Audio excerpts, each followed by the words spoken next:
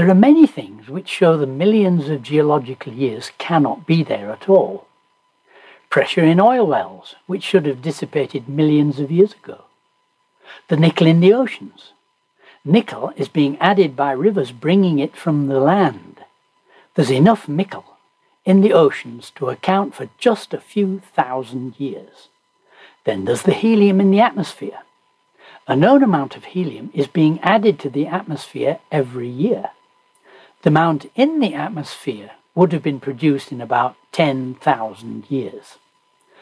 This problem used to be known as the problem of the missing helium.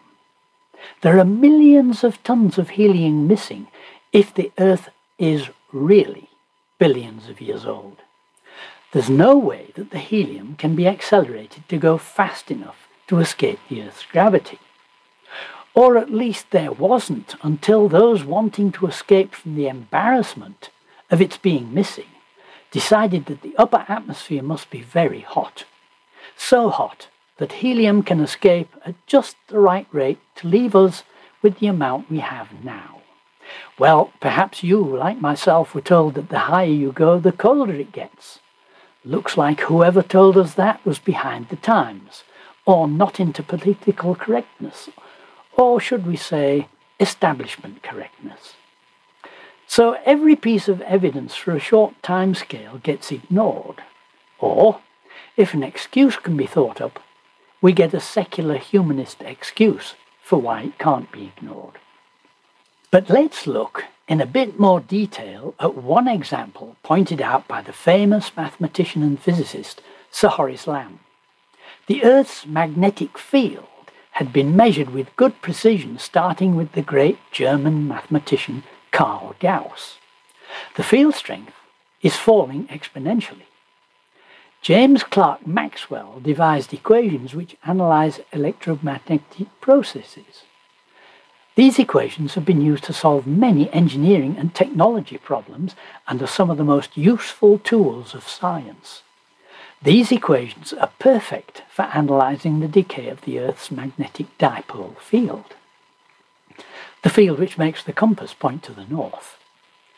The dipole field is caused by electric currents circulating in the Earth's iron core. There are some multipole fields making magnetic noise. Nobody knows where this noise comes from. Electric currents lose energy because of resistance of the conductor in which they flow.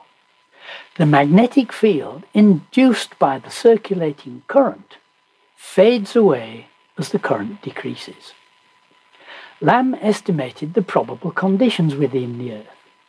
He found that any reasonable estimate leads to the conclusion that about 10,000 years ago, the current would have been so strong that it would have evaporated the oceans, and a little further back, melted the Earth. But to project back in time assumes the conditions on the Earth have always been the same. We know that's not true. There was a great flood. Genesis 7:11 tells us, "On that day, all the fountains of the great deep were broken up, and the windows of heaven were opened." Now, secular humanist scientists don't like that, but nevertheless they admit that the Earth has been hit by a huge meteorite. NASA published their artist's impression of that meteorite, which they estimated must have been 200 kilometers in diameter. That impact was big enough to smash the Earth's crust into tectonic plates and move them across the face of the globe. The establishment tries to fit that meteorite impact into Lyell's timescale, even though it completely wipes out the uniformity principle which created all those millions of years in the first place.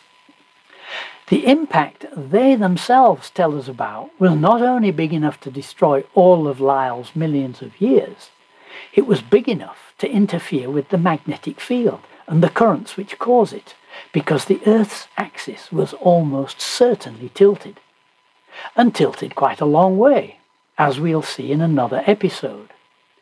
This would have caused huge disturbances to the electric current inside the Earth, and produced eddies leading to huge multipolar fields and other magnetic noise.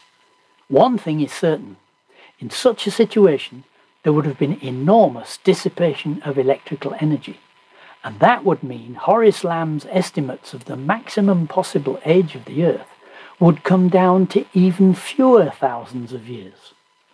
Of course, the secular scientists have another way of looking at the story. They say there must be a dynamo inside the Earth. This dynamo generates the current which causes the magnetic field.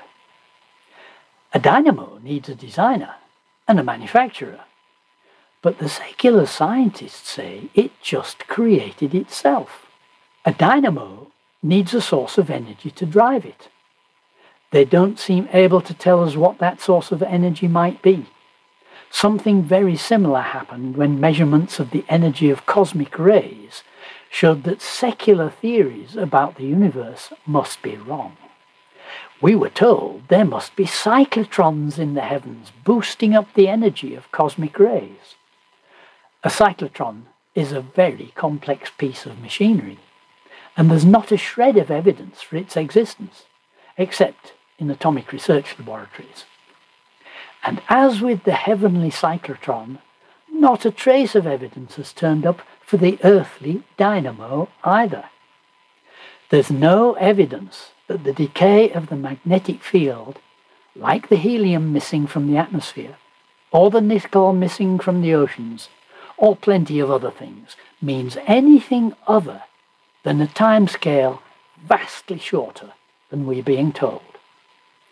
But how can the secular humanists carry on claiming that all the millions of years are still there, even though they were wiped out by that meteorite impact? Well, we are told they now come from radiometric dating, which they tell us is very reliable and very accurate. Let's look at that next time. Thank you for joining me for this episode. If you enjoyed it, please like, subscribe, and press the bell so that you'll be notified as I release new movies. If you'd like to support this project, you're welcome to do so through Patreon. Find a link on my channel banner and in the description below.